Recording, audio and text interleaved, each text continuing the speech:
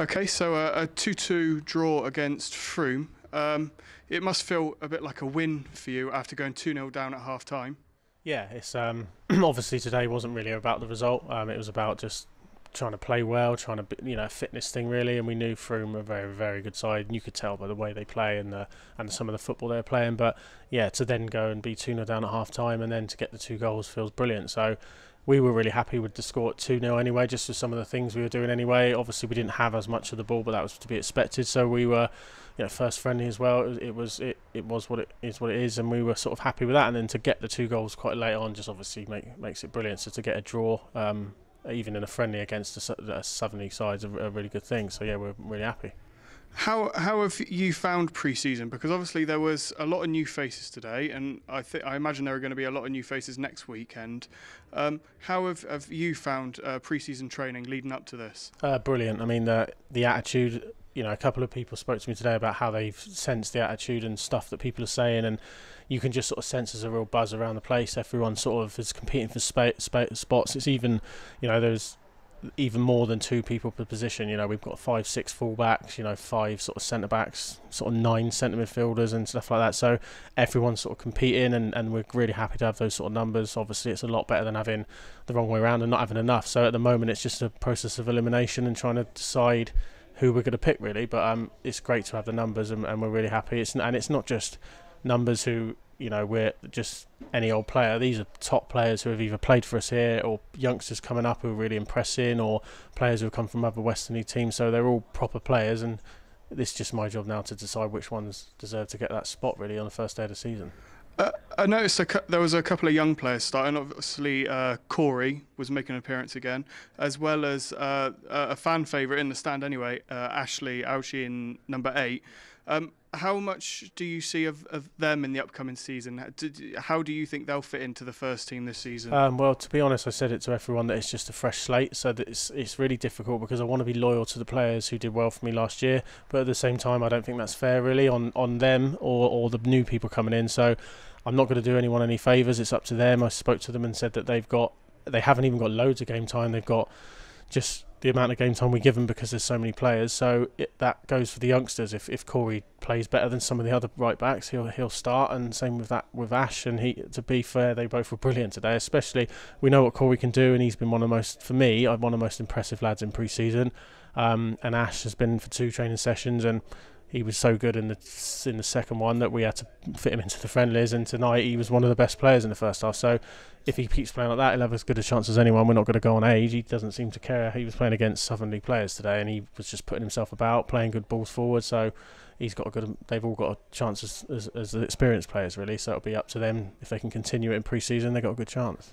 Talk me through some of the chat in the dressing room at half time, because going 2-0 down to an opposition like Frome, I mean, we've played much lower down opposition and coming out with more optimism in the second half. What was some of the dialogue going on in the change rooms going 2-0 down to a team like Frome? We were just saying that we were really happy with how they were playing. I think when you play a team like that, you understand they'll get a goal or two, or they'll have good chances. But I don't think they did really. They had the 2 goals, but for me that was sloppy defending. I don't think they were sort of bombarding our goal or anything. They had good area, they had good areas of the football, but even in the first, I'd say half an hour, they didn't have loads more ball than us. But in the last sort of 10-15, we said that they started to just get a foothold of the game, and we said, look, if we carry on as we did in the first half an hour, then we get in their face a little bit and try and force errors that we think that can be that could work for us. And most people were only playing 60 minutes today, so I said give me all for 60, and then we'll bring the other lads on. And those lads came on and got the 2 goals, but I know they got the goals, but the lads who played the first 60,